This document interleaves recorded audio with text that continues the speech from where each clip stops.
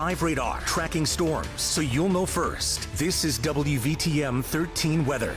A chilly Sunday evening all across central Alabama. View of downtown Birmingham where it's 53 degrees. Certainly doesn't feel like late April out there. Won't feel that way heading into early Monday morning. We're down to the 40s in Haleyville, Coleman, Fort Payne, 51 Gadsden, 51 Fayette, 55 degrees in Tuscaloosa. These temperatures well below average for late April and really not much of a warm-up, not a big warm-up heading our way anytime soon. First thing tomorrow morning, we're down into the upper 30s in Coleman County, 41 Gadsden, Jasper, 46 Birmingham, Tuscaloosa, upper 40s to right around 50 degrees across southern portions of central Alabama. Now today we've seen the clouds increase after a sunny start to the day. Became mostly cloudy in the afternoon, drowning out that sunshine. Even a few sprinkles beginning to fall out there. That's been the case for the last couple of hours.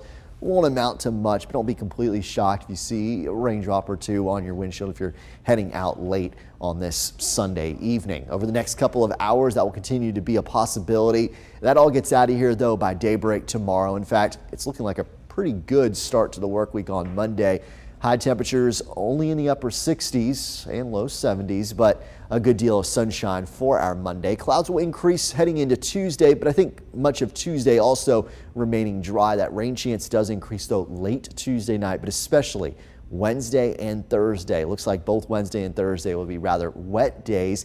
No definite signs yet of severe weather, but we can't rule out some stronger storms based on some increasing instability values, especially heading into Thursday. It looks like lingering showers into Friday. In fact, even into next weekend, we could see more unsettled weather. So you can see round after round of some showers coming through for the upcoming week. Some of that heaviest rain coming in late Thursday and into Friday. Now our 7-day forecast showing a couple of dry days before the rain sets up Wednesday into Thursday. Lingering showers Friday. I think Friday afternoon turns out to be dry, and then perhaps another round of some showers heading our way with still seasonably cool temperatures for next weekend. Ryan.